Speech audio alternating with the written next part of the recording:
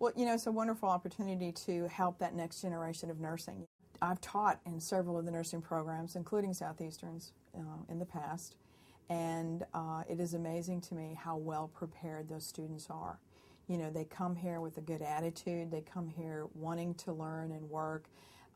They're very respectful of the staff's knowledge, and with that respect, they get respect from my nursing staff as well. And so I think it's a very good collegial joining, so to speak, to have those students here. And having those extra hands sometimes on the unit, especially with the students that we get from Southeastern, you know, they're very much into, you know, how can I help, what can I do? And sometimes it's as simple as running to the pharmacy and picking up an antibiotic or running a specimen to the lab.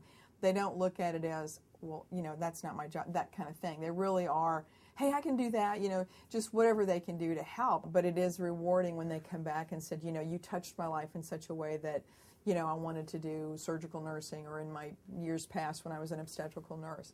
That to me is what it's all about, is giving to that next generation.